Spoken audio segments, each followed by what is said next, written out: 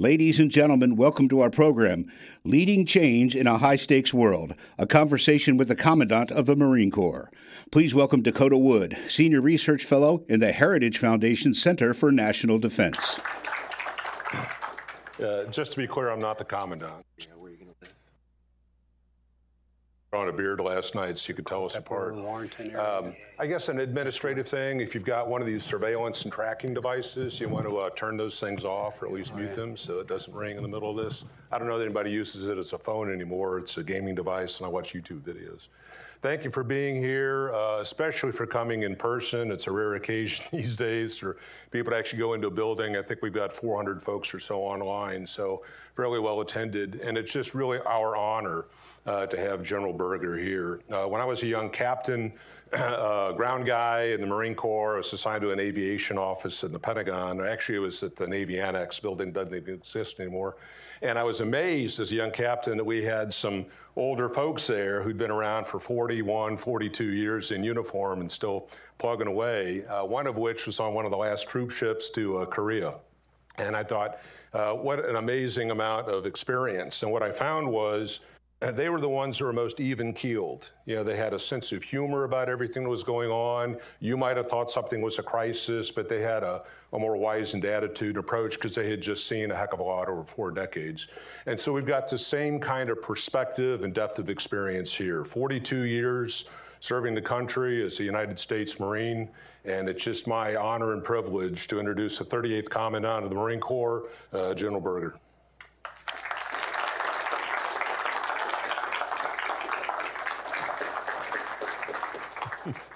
Thanks so much. Thanks for having me. I think we could do this one of two ways. We could either talk about change in large organizations and tumultuous times, or we could live stream the ACMAC's confirmation hearing, right, and you could provide color commentary. I don't know.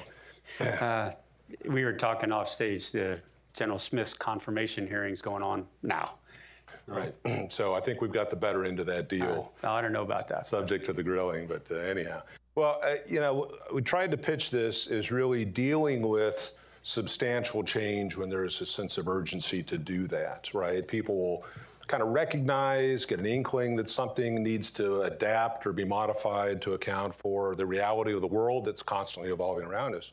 And it just always seems to be hard. You know, it's a hard thing. And, you know, clearly with you here on the stage, there's the backdrop of force design and things that you've been engaged with for the last 4 years. But it's the same issues that pertain to organizations like Heritage or a church congregation or a sports team or an individual's life. You know, you get in the habit of doing things a certain way over time, and then something has to either forces you or you see the opportunity or the need to change. And so I thought maybe you could just kind of address that in general, and then we'll get down into some of the associated points on it. Great place to start. I'd say perhaps first, we should acknowledge there is a process in the military for the regular development tied to budget, sort of how do you adjust what you have. So we're never stagnant in any of the services, Marine Corps included. That process we call combat development in the military, but it's an annual thing tied to the budget. So that machinery already in place, been in place for a long time. But as you point out, there are times in any organization, and I would say private sector the same, when you realize that the environment is changing at such a speed and a scale that your normal processes are not going to keep up.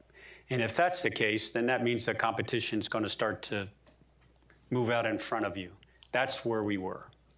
And by we, I mean the Marine Corps in 2017, 18, 19 timeframe. An acknowledgement that the world was changing pretty rapidly.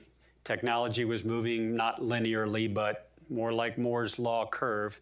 And that the Marine Corps had good annual processes, but if we kept doing the same thing, we would potentially fall behind. And then the third part of this, I would say, was a series of war games and exercises that the military did in that same time frame where against a high-end adversary, the results were getting tougher and tougher and tougher. So if you kept doing the same things, but they were moving faster than you were. It's not gonna get any better. So hence force design. Look out deep enough where you can get past the personnel and money churn of things. We chose 10 years. And then instead of take where your organization is now and what's the next step and the next step, our logic was back plan. If you can imagine what the world might look like in 10 years out, you know where you are right now, your organization. So map it backwards. Because the bureaucracy that is the Department of Defense and the Pentagon will always resist change, probably for good reason, so that you don't jerk right and left. So we back-planned, back to today.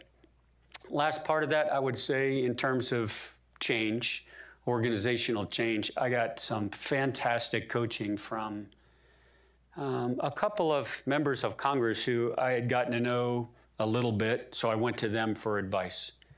And they gave me just the best advice that I would not have intuited otherwise. For example, one of them grabbed a legal pad out of his desk, drew a line down the middle of it and said,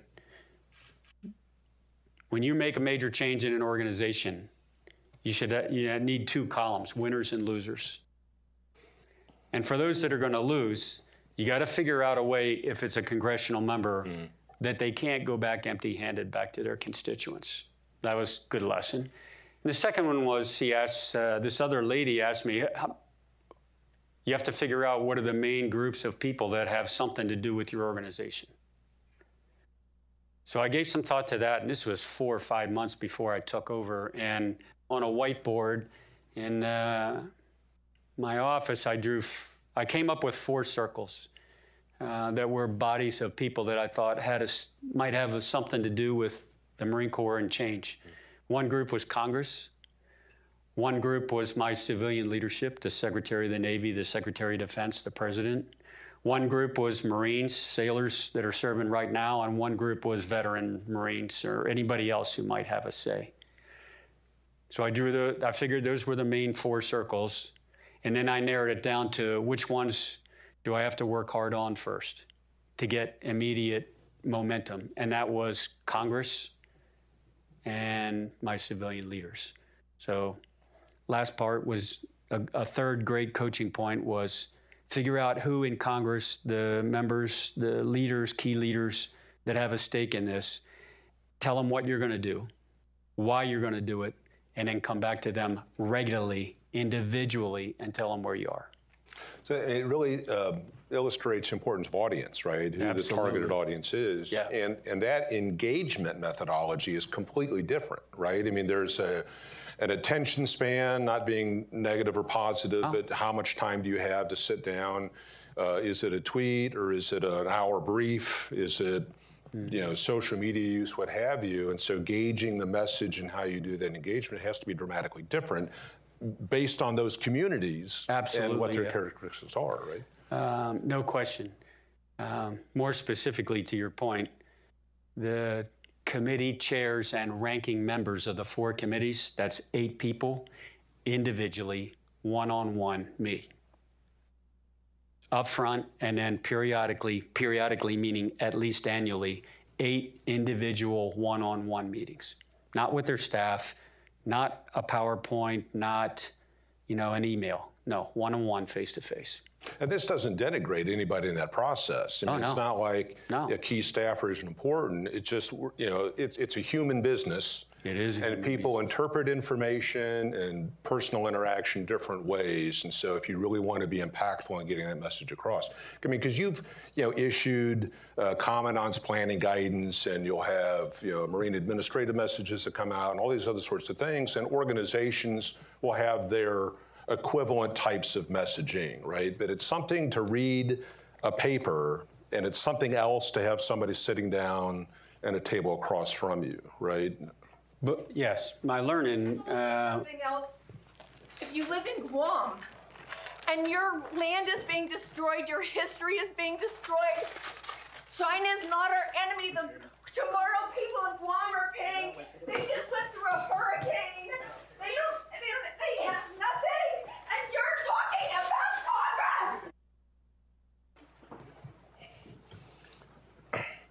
It's America. Well, I think it's an illustration, really, that it's a people business, right? So clearly she had some concerns about the island of Guam. The Marine Corps is shifting 5,000 Marines from Okinawa to Guam.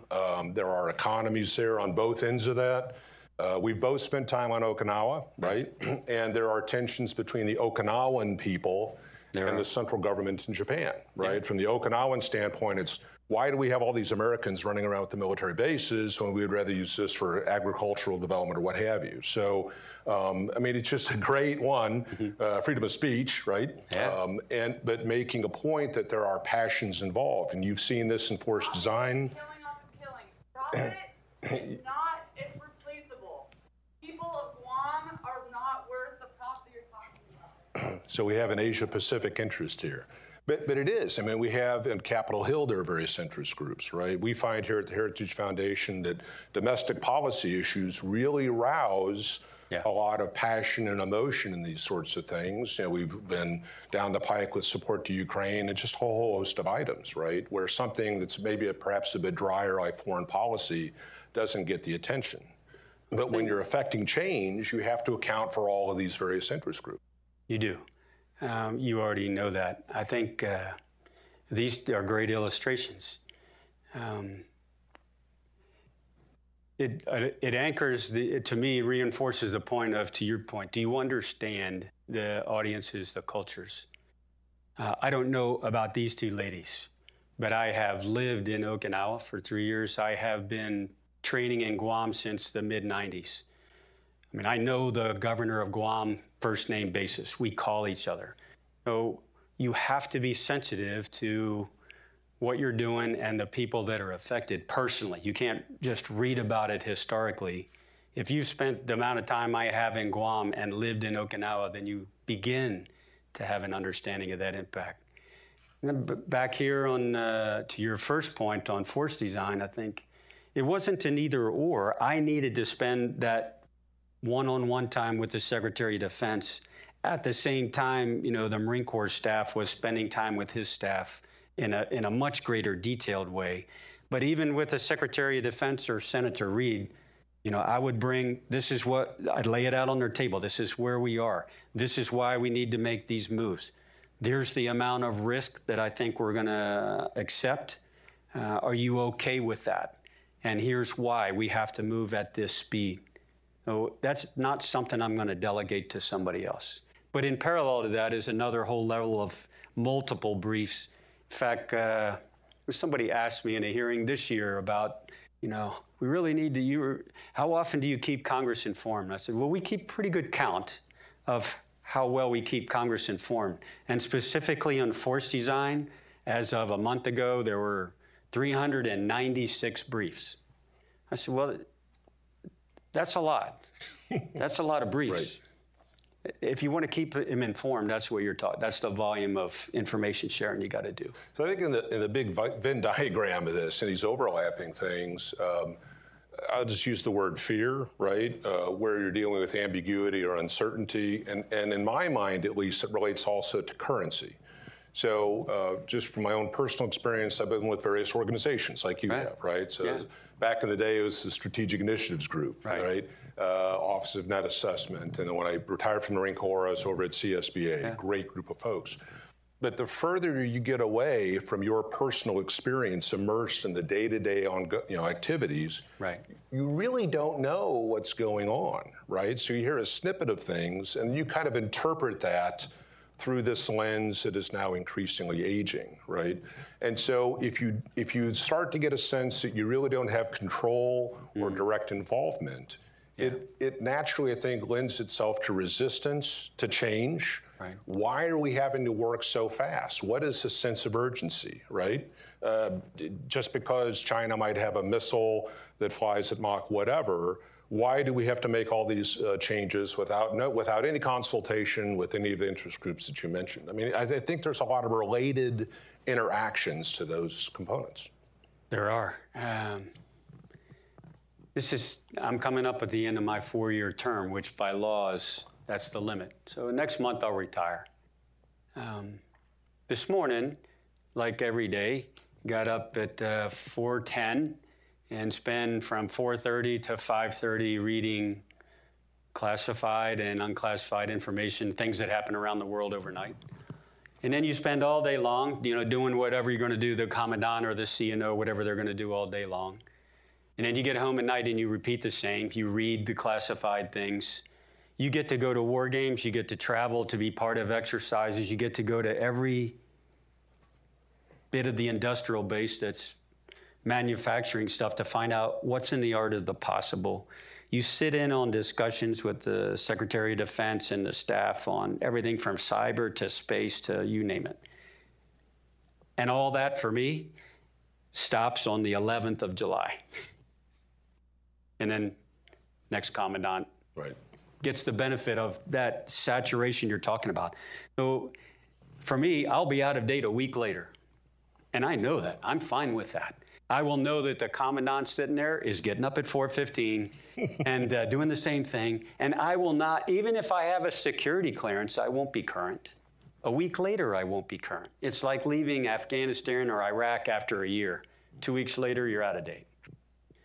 I think it's true what Keene said about ideas and change, that it isn't necessarily, and I'm paraphrasing Dakota, but it's not necessarily the embracing of new ideas that's hard. It's letting go of the old. So in your background, Kosovo, KFOR, policing and stability operations in Haiti.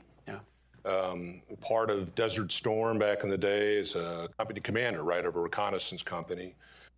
Commanded the training team out at 29 Palms with combined arms and tanks and artillery and air power. Part of Afghanistan, what was going on there. I know you were dealing with Fallujah as RCT, Regimental Combat Team 8, right, on those sorts of things. And so you would get immersed in certain tools and ways of going about things. And then later on in life, you get to a point where those were really useful, but perhaps not as relevant to the environment that I'm working with now. We write a lot of papers here, and it's been a struggle for some of us, that maybe somebody doesn't want to read a 50-page paper.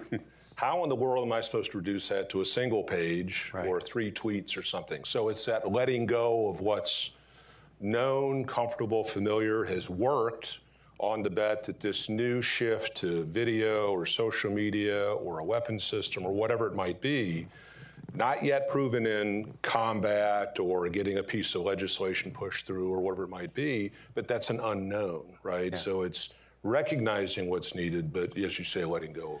I think that's a great way of characterizing it. For me, those deployments in combat that you highlighted, I think the value of them to me is a deeper understanding of the nature of war, the human part of war. It's not the tactics at that time. It's not the equipment, the weapon systems, because those will be replaced. But what that depth of combat deployments helps you understand is the impact on the human. How do you train them? How do you retain them? What's the human part of war? I separate that from force design and the logical conclusions that we in the Marine Corps are drawing from where we are going. That's separate. And I assume there that any leader with the same information that I have is going to make pretty much the same decisions. It's not based on Kosovo. It's not based on Desert Storm. It's based on right now the relevant information we see and where the threats are going and where the world's going. That drives where we have to move and the speed. And do you think the folks coming through the training pipeline, whether it's young officers out of Quantico or enlisted folks from San Diego or Parris Island or wherever they're coming from, they're pretty much plugged in, right? I mean, they want to serve, they want to support, as long as they've got good leadership and the right tools, happy warriors, and they march off. I mean, is that? There are some who write, I think this has been the case for long as there's been written word, that would say, today's youth are not what they used to be. Here's what I'd tell you. One, I have a son on recruiting duty. So I have a lens into the high school population that's just incredibly valuable. And I get to travel around, of course, and see those Marines the way you're describing. I would tell you all a bunch of baloney. The Marines, soldiers, sailors, airmen today, smarter than you and I were when we came in, learn in a different way, faster in some ways. They have different experiences and different backgrounds, but the proof in the pudding for me is you watch them in a force-on-force, as realistic as you can kind of training event, and your eyes water. You're like, they're making decisions, they're moving so quick, blows your mind. So I would debunk all that stuff about today's youth. They're not ready, not resilient, not whatever. Absolutely the opposite of what I see. But they are different. They ask why about 1 million times. Well, it's funny, your son's on recruiting duty. Yeah. My son's a brand new Marine, right. been in a year, 1st Battalion, 8th Marines right now. And the stories that he would bring back from Parris Island, much longer period of instruction, right? Oh yeah, twice, almost twice. Infantry Training Battalion, much longer. Yes. The types of equipment and gear, the time they spent in the field. Yeah. Some hard people out there just licking their chops to actually get out into the world and do sorts of things. I think in a lower tech force, you could have the kind of population in your ranks that was used and discarded every 4 years. And I'm discarded not meaning in an impersonal way, but you would have a very high turnover rate, very, very young, because there wasn't that need for them to be either technologically skilled or experience-based. But where we see the world headed, you're going to need both of them. So that's driving us more into we have to retain more. And we will still recruit, of course. We'll still have a lot of young Marines. But if you've been in the Marine Corps for 4 years and you're now a sergeant or a senior corporal, I need to keep you. We need to keep you now because right now you have the experience and the skills, the leadership we need. Yeah, so fantastic. Retain more, recruit probably a little bit less. Numbers. Well, I've talked almost too long here. My wife can tell you that's always a danger. So I'll ask one more question, sure. Then we're going to turn to the audience and get some better questions from them. I call it kind of like a rhetoric reality gap, or this verbal acknowledgement that something has to change, but it's always the challenge in the implementation, right? So the Marine Corps has looked at the impact of long-range precision strike-guided munitions for a while.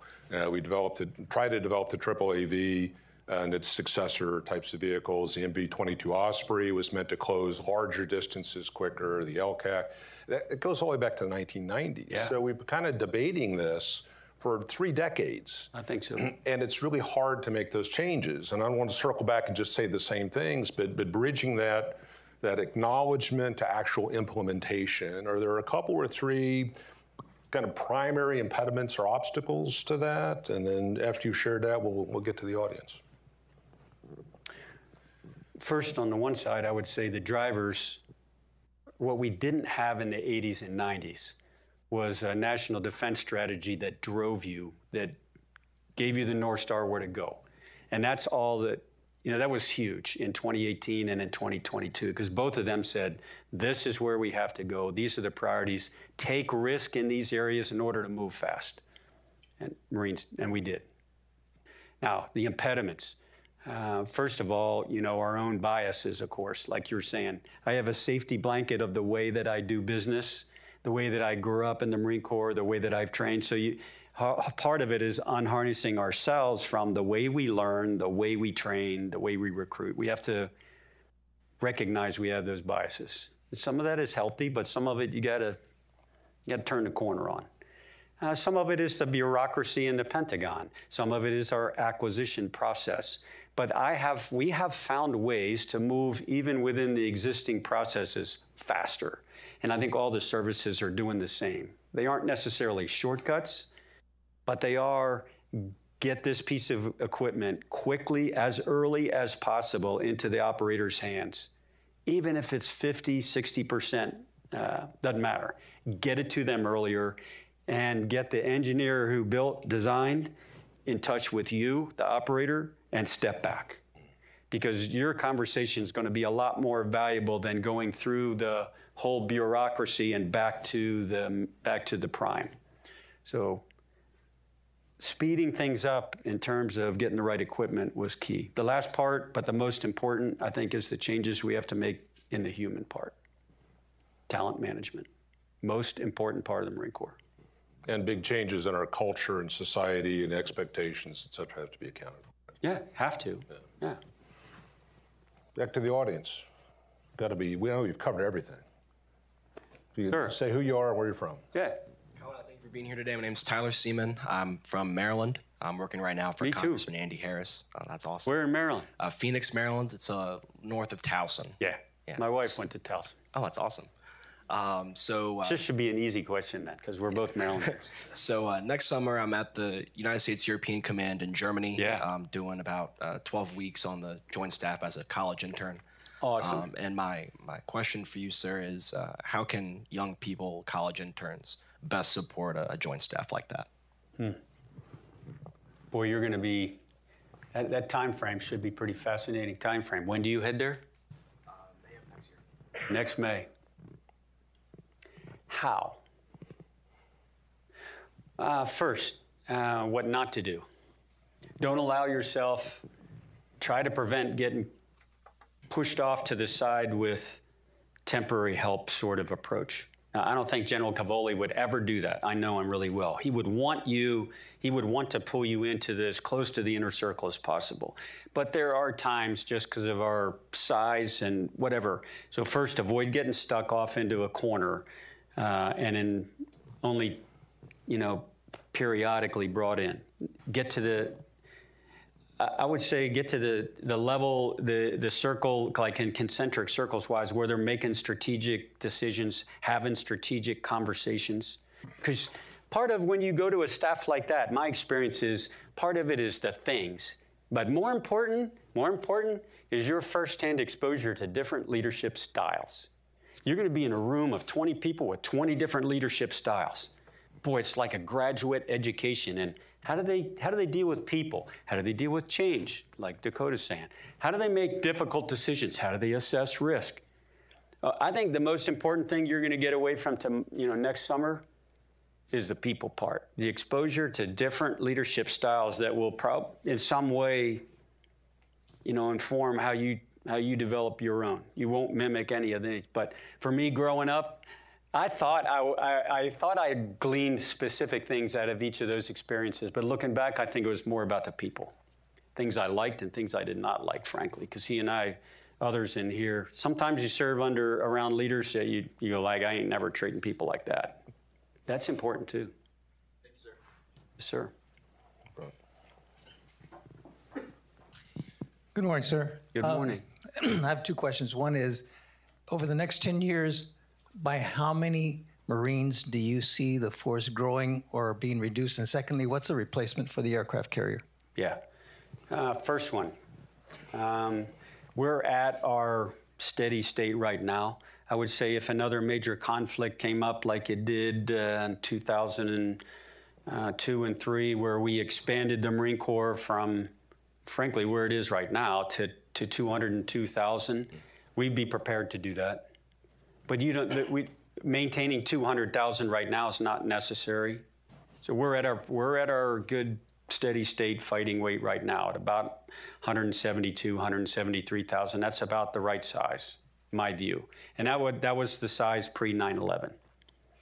So I think we can expand if we need to. What's the next aircraft carrier? Boy, that's a fantastic question. Replacement. Pardon me? Replacement for it. The replacement for it. I think whatever it is, it's going to be a lot more unmanned than the current version, which is built around a man but can support MQ-25 or something like that. I think you're going to reach a steady state the other way, and maybe even some ways down the road where it's built for unmanned but could land a jet on there with a pilot. That's a ways down the road, but I think that's part of that migration. I don't know size. I don't know what it does. My learning over time, to your point, is right now, and for the last 50 years, there's three things that a global power needs to demonstrate and to protect. That's submarines, aircraft carriers, amphibious forces. Those three categories are what great naval powers have to have in order to protect your national interests. I don't know what the replacement for the aircraft carrier looks like. I don't know. It's a great question. You have a thought? What do you think?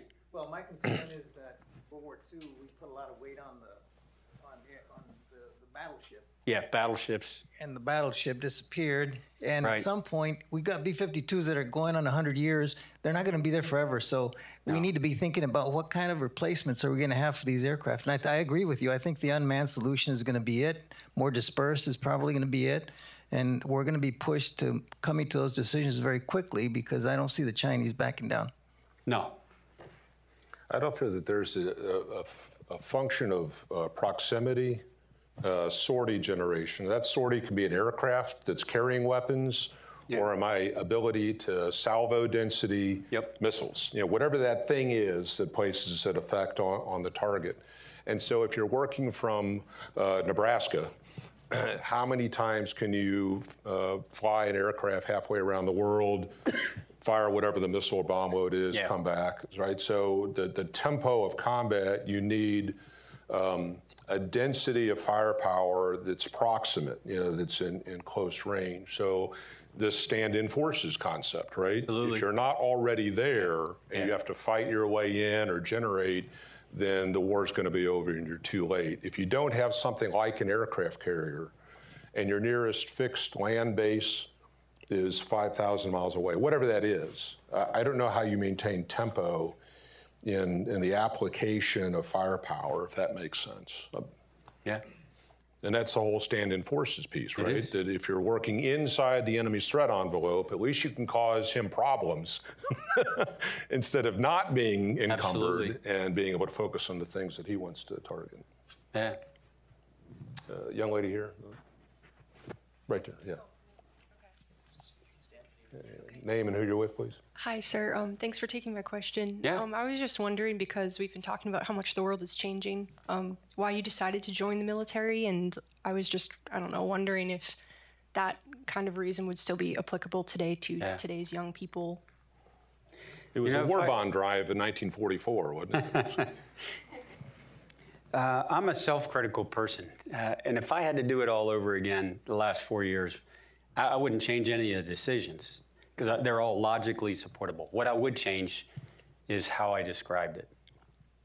I spent 2 years talking about the things that I felt would need to change. What I should have balanced that with is the things that are not going to change, which is the reasons that I came into the Marine Corps. In other words, the intangibles, the non-negotiables, the enduring parts of what it takes to become a Marine, you cannot, there's a lot of differences between the services. But one of the major differences is you can't join the Marines. You have to become a Marine. It is fundamentally different, and you will be that way for life. What brought me into the Marines? Initially, I was on a Navy scholarship at Tulane, and there was a Marine gunnery sergeant instructor in the ROTC unit who was, I'd never met a Marine before, never seen one, but instantly drawn to this person, this guy, his leadership, his way he carried himself, the way everybody respected him. Like, I don't know what that is, but I wanted that. And of course, you know, I went and talked to him about it. I'm on a Navy scholarship. Is it possible to switch? And he goes, I'm not sure you're good enough. And then he told me to go away, which I did. I went away. And I thought, oh, this is a test. I got it now. The intangibles are still the same thing that brings people to the Marine Corps right now. I told you my son is on recruiting duty. Marines recruit well. We make our mission because we send the very best people out on recruiting duty, and we promote them. And we have a brand. And the brand is, I'm not sure you're good enough to be a Marine. The brand is joining a group of elite warriors who the mission and the fellow Marines are so important to you. That's why I came in. I came in first to get money for college, but when I saw the gunnery sergeant and over the next 3 years in college, it was clear, like that service and personal example and everything about it. Well, that's what I wanted to do. It's the same thing today. Same thing. Recruiters don't talk about money. We don't talk about scholarship or college. We don't talk about any of that stuff. Talk about why do you think you want to become a Marine? Because you know it's a life-changing thing. Same reasons. Now let's go online here for.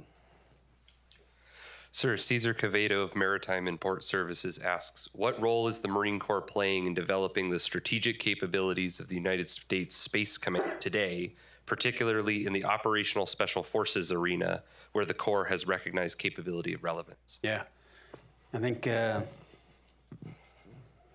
there's a growing acknowledgement to your point that space-based capabilities aren't something for someone else to understand and think about. That he and I were captains a long time ago. Satellites were up there, and then eventually we knew they were connected to global positioning, GPS stuff, but that was about it. Now, tactical leaders have to understand space-based capabilities. Have to. The basics are position, navigation, timing, but it goes way beyond that. Strategic capabilities, which you're talking about, and the connection to SOF, I would say absolutely yes. Not because we are wholly 100% dependent on it, but the web of intelligence and targeting and the web of logistics and sustainment, much of that is space-based, not all. You have to understand that, both in terms of a strength and a vulnerability. And if you're in a stand-in force or you're in SOF, you need to understand it to what degree the adversary depends on it, and how do you negate that? How do you degrade that? So for him and me, it was, my GPS doesn't work. Now it's integral. That understanding has to be much deeper. Does the organization, the Marine Corps is in investing some people, right? Some overhead. Absolutely. And having this Space Force component, right? Yes. So that's also, I think, an example where you actually have to be physically present. You do. And you can't just be Physical a customer. location here matters. Hard to describe in an unclassified environment, but your geographic location matters, would you say? And the component in physical contact with absolutely Mother Space Force. Absolutely, yes. All that stuff. Yeah. Sir, here in the center. Sir, good morning. Jeff Speicher with Raytheon Technologies. Hey, Jeff. And a veteran Marine. First of all, thank you, sir, for your service to the country, your leadership, your vision, particularly during this time of transformation, the last 4 years and maybe a couple years before that. Thank you especially for the dignity, the grace, the humility that you exhibited during a lot of times of tension and friction that were played out way too publicly. So thank you very much for that. For the crowd that's probably not aware of it, would you recount a little bit two previous tours of yours, one at MOTS 1 that I know affected you personally. Yeah. And the other when you were the commander of Marine Corps forces in the Pacific, where your peer commanders out there and your exposure to more major league wargaming led to your pillar foundational thoughts in force design. Thank you, sir. And I'll try to move through this pretty quickly. First, the MOTS 1 part. MAWTS-1 is our school in Yuma, Arizona that is advanced. It began as just advanced aviation, but has become an advanced whole Marine Air Ground Task Force high-end training. It trains a weapons and tactics instructor who is the premier tactician in the squadron or the battalion. I went there after Desert Storm, left 2nd Reconnaissance Battalion, went there to be an instructor. Had no idea why, I couldn't even understand why they would have infantry guys at an aviation school. What am I supposed to, this is crazy. Turned out to be an incredible 3 years for me. because there you are doing combined arms at the highest end, most realistic, all live fire, integrating infantry, ground units, airborne, everything. So for me, those 3 years were an acceleration of what Marine Air Ground Task Force, combined arms, single battle, because if you're going to teach it, you better master it. And if you all can just imagine being in that kind of a school where only experienced, hand-picked people are going to get sent for this high-end training, and you get 3 years there, and everybody that's an instructor is hand-picked. So nobody drove us to be better every day. It's the pure competition that drove me to another level. Mark IV PAC, Marine Forces Pacific, absolutely formative at the right time for me. I was a 3-star general. My counterparts in the Army and the Navy and the Air Force are all 4-star admirals and generals. My boss at that time, Admiral Harry Harris first, as the commander of, at that time, Pacific Command, PACOM. Formative for me because the series of war games where Admiral Swift and I and others and the commander-in-chief all would go to these war games, and for me, watching in a high-end fight how our forces might do in the prelude up to in the conflict was not very good. Not good. And then you could forecast if the adversary is moving at this pace, how it's going to be next year and the year after. So convince me 100%, we have to move now. We have to accept risk in certain areas and move very quickly if we're going to stay in front. Absolutely formative. Last part of it was, though, it taught me again, part of the value of the Marine Corps is as a naval expeditionary force. We can fight ashore, but what we do for the nation is really powerful when we're teamed with the Navy as a naval expeditionary force. Hence, part of the planning guidance a couple years later, 2 years later, we need to go back to our naval roots and be naval. Not because it's our roots, but because that's what our strategy, that's how we're most effective. Well, that's where people were formed, right? So if Absolutely. the Marine Corps has been involved in sustained operations ashore for 20 years and really good at it, Really right? good. I mean, Yeah. really, really successful. How do you step away from that, right? Without saying that, that there are problems incumbent. But as a naval power projection force, it's really a distinguishing characteristic of the Marine Corps compared to the Army or anybody else. Yeah, the Army and the Marine Corps are complementary, but you don't need 2 armies and you don't need 2 Marine Corps. No. We are lighter, more expeditionary, more naval. We had another one, and we'll come back. Yes, sir. Brian Coppersmith asks, what advice do you have for innovative leaders whose plans are strongly resisted by stakeholders of the enterprise, particularly when challenged by former senior leaders of an organization? I don't know if it's relevant to all organizations, but the steps I took in terms of which of the bodies who's the constituent bodies, that was very helpful to me. Because I could separate Congress from the Secretary of Defense and Secretary of the Navy, that helped me figure out how to communicate his point to the different audiences in what forms and how often. So first, figuring out those and separating them and figuring out a strategy for each. Second, I think be as logical as you can and as transparent as you can. If you're going to make big change, then some of that isn't going to involve some big assumptions about the future. Okay, what are they? And constantly test them. But be clear about what they are up front. Don't try to hide them. Third part, I would say, what's been very helpful to us is the process of how we learn and adjust as we go. We decided early on, in the early days of my Marine Corps, we had an experimental unit. It was in Quantico, and that was the test bed for where new ideas and equipment were kind of test drove, see how it goes. We knew we would have to move fast. So we decided to go with Plan B, and Plan B is use the Marine Corps as your experimental unit and the world as your laboratory. But in order for that to work, you have to build in the closed loop back for where his unit is in Japan experimenting with some concept or some piece of gear, it has to feed back into the Marine Corps quickly so that we can make adjustments on what's working and what's not. This whole campaign of learning has to be a tight loop.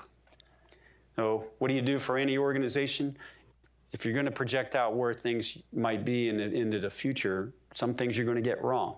Do you have the mechanism to learn and adjust along the way? And are you willing to test those initial assumptions, go, we had it wrong. We need to make an adjustment. We've done that with the size of the infantry battalion, Absolutely, some of the squadrons involved, and those sorts of things. Yeah, and I don't see those as faults or negative. I think that's actually learning at speed.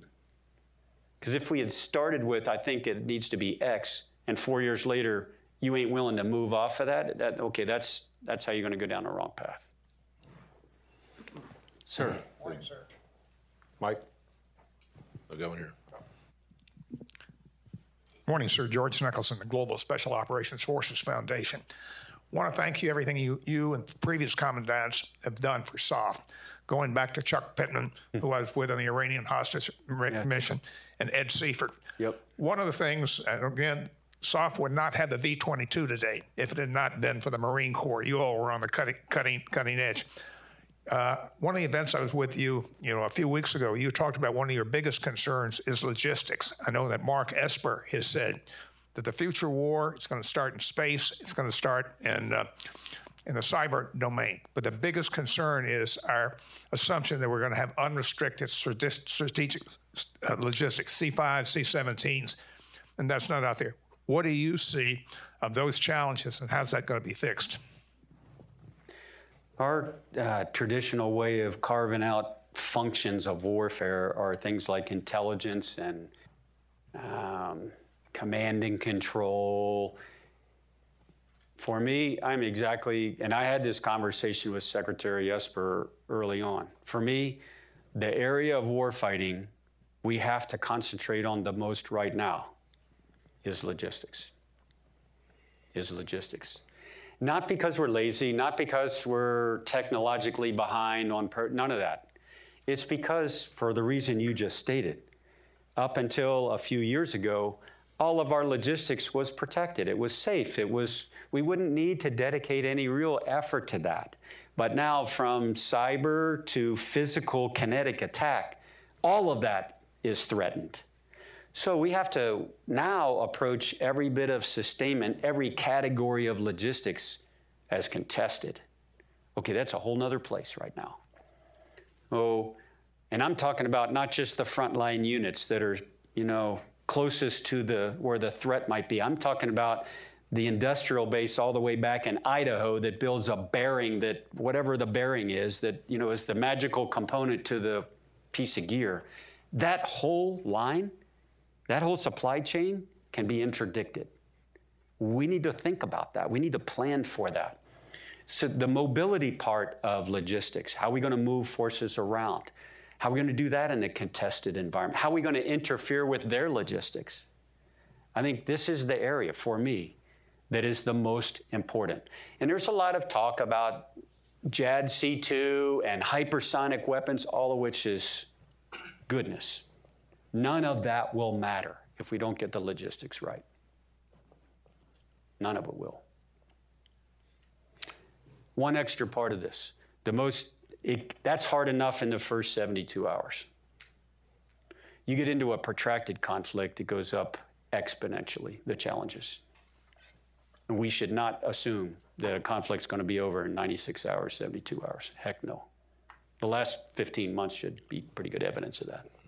Is it fair to say that technologies provide not only the challenges, cyber attack, right? Yeah. But they also provide opportunities. In other words, you could do things today with unmanned craft or whatever that were almost inconceivable 15, 20 years ago. Absolutely. From moving supplies and troops around to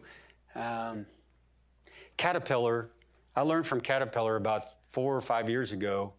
They have what we need, which is like up here, this map of the world. And in the world is every Caterpillar machine in South America, Africa, everywhere else. Anyway, he can see on there where an alternator is going to go bad on a bulldozer in some country in South America in the next 80 hours of operation. Predictive logistics. Okay, this is where we got to go. Because right now, we're going to either wait till the alternator fails on the gear, or we're going to change it out preemptively at the wrong time. We need the logistics part is huge. And artificial intelligence, machine learning are a big, big part of it, as well as autonomous unmanned systems. Right now, just predictive logistics is huge. We got time for one or two more questions. We had online, and then we've got two right back here. Yeah. Oh, we had one way over here as well. So we're going to try to get through these real quickly. So online. Sir, is there anything you would like to have done differently as Commandant? I mentioned one. I would change the way that I describe how the Marine Corps needs to evolve. I would have emphasized more, and these things will not change. So absolutely, I would, if I could rewind, I would go back and balance my comments with, we need to change, here's why, these things will not change. But as far as other than that, no, I have no regrets. None at all. I think I got great advice on how to move quickly. I've tried to follow that advice. And the critics, the naysayers, I listen to them. I don't take any of that personally. Some of that has influenced decisions we've made, but here's where I am today. I think given the same amount of information that we have, other leaders would do the same. So I don't have any regrets, wouldn't change any major things at all, no, none. Go here real quick. Two questions. One, I want to follow up on the newly launched Marine Innovation Unit. And number two, I want to go back to contested logistics. So first on the Defense Innovation Unit, one of the comments the leader made, which was rather unique, was the most dangerous weapon in the Marine Corps is the Marine's mind. So I really enjoyed that. But what are your expectations to come out of that unit as they develop and try and find new things? On congested logistics and bringing together, I should say, congested logistics and a Inspector General report on the predictive analytics, not only for logistics, but for all the data that that DoD's brought together. What do you see? What are those opportunities that you would see bringing those together? And then the final item is just for everyone here.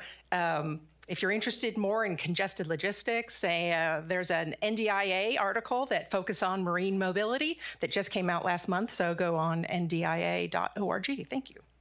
I will probably not remember or get to all three parts, but first part, I don't normally argue with a person asking a question, but I would say the most dangerous weapons, perhaps is a Marine's mind. I could agree with that. I thought you were going to say a Marine's mom, and I would definitely agree with that part. That wasn't my comment. That was I know, but my wife is a Marine mom. She would absolutely agree with that. I think it was General Whistler's wife said that she could always get another husband. She can't get another son. I'm not touching that with a 10-foot pole. If you've been married for 40 couple years, you don't touch comments like that. Just let them go. Contested logistics. Your question was about the convergence of that, and what else? Really. And at MIU. Future design. Future of Marine Corps effectiveness. Yeah. We established a Marine Innovation Unit of reservists in New York, and their role is not to fix today's problems at all. They, being reservists, they aren't Marines in uniform, active duty every day. They have jobs. And we pulled them in because of their connections to where they're from. And we have more volunteers than we can bring on. That is our connection to innovation and what's in the art of the possible 5, 6, 7 years down the road. But also how can we speed up our own processes to get things faster into the hands of Marines, or a concept quicker through the whole process. That's our nurture. That's our kind of I don't know what you'd call it, but the MIU, the Marine Innovation Unit, is our connecting file, our linkage to innovation across U.S. and other nations. I think it's going to pay off. And areas like predictive analysis in wargaming, in logistics, you name it, I think this is an area ripe for unpacking, as you point out. I agree. We have just a minute or two. Sure. Here, right. My name is Connor. You mentioned earlier how we are needing to sustain the Marines that we have, and I just wanted to hear about kind of your strategy for that, about how we maintain those Marines. And so, yeah, the Marine Corps that I grew up in took care of me for my whole career. Had made me had a great career path.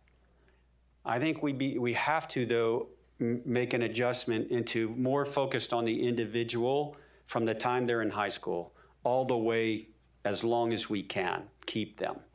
By individual, I mean, what are they good at? What do they want to do?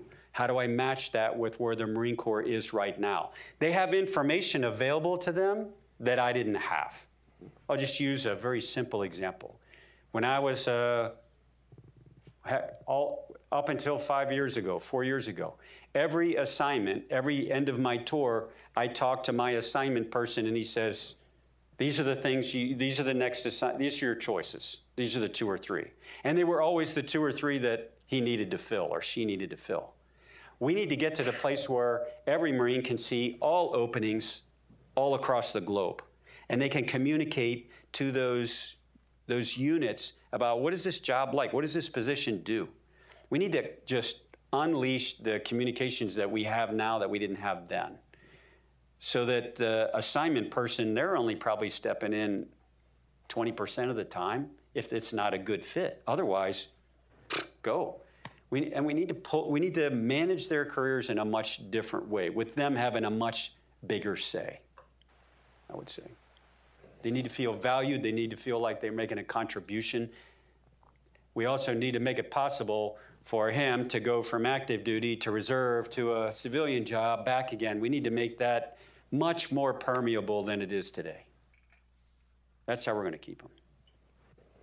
I think we are up against the clock. I know you've got a tight schedule today and all that. So I'd ask for just any kind of wrap-up comments you might have about maybe something that wasn't addressed, or thinking about any organization, individual, surveying the world around you, and how do you grapple with it? How do you deal with it? One, I found a great amount of value to me, sessions like this. You may not think so, but whether it's a forum like this or a media roundtable or a classroom at Stanford, to me, the questions that come at you formulate how I think. They aren't tests, but the shape of those questions and the trends in those questions, hugely helpful. So first, I'd ask you to keep this up as a part of public debate and discourse because it's incredibly valuable. We should not shy from that. We should look for those opportunities to engage. I think second, we have an all-volunteer force, but it's not really all volunteer, is it? It's all recruited. All volunteer would mean you just wait and they come into your office and that's all you need to do. We have an all recruited force. Why do I mention that? I think, can I just show of hands, how many people in here have any military experience? Okay, thank you. You are also recruiters. Most of your communities probably don't know anything about your military service, or not much, if they know at all. But we can't assume that America understands their military if they don't understand a human being, meaning you. So I'm asking, the more and more I'm around, I'm like, actually, we can reconnect America with its military and the government with its military through you all. But it's not going to be your nature to go bragging around town about what I did in the Navy or the Army or State Department. But I'm asking you to do just that. Because I think most communities know you, but they have no idea that you served in government in any way. I need you to talk. need you to help reconnect the people with their government. And I think it's in church and school and whatever. It's all the sports events. It's all those places in the community. I'm not panicking, but I think we can bring this back together. But you're going to have to be more proactive. Everybody who raised their hand, you're going to have to be more proactive about it. General Spohr, I'm not asking you to jump in, but you've kind of lived this. At the end of the Cold War, the Army was nearly 800,000 active duty soldiers, 770,000, and the national population was like 210 million or something. Right. Right now we're at 300 plus, 330 million, and the Army is down to 452 or something. Right. So these two diverging lines, there are fewer contact points between the American public and anybody who has served. So it's a challenge. It is a challenge. I do not assume that America doesn't trust their military, despite what some polls might say. I think they just don't know it. Yeah. I don't think they know anybody firsthand. But yet everybody, must have been 20 people in here, raise their hand. They can know the military, but we got to go out and we got to share how we got into the military, what serving in the military did for me. We got to do that, I think. We're a minute past stop time. Thank you. Really appreciate you being here, taking time, and Godspeed and best wishes on the days ahead.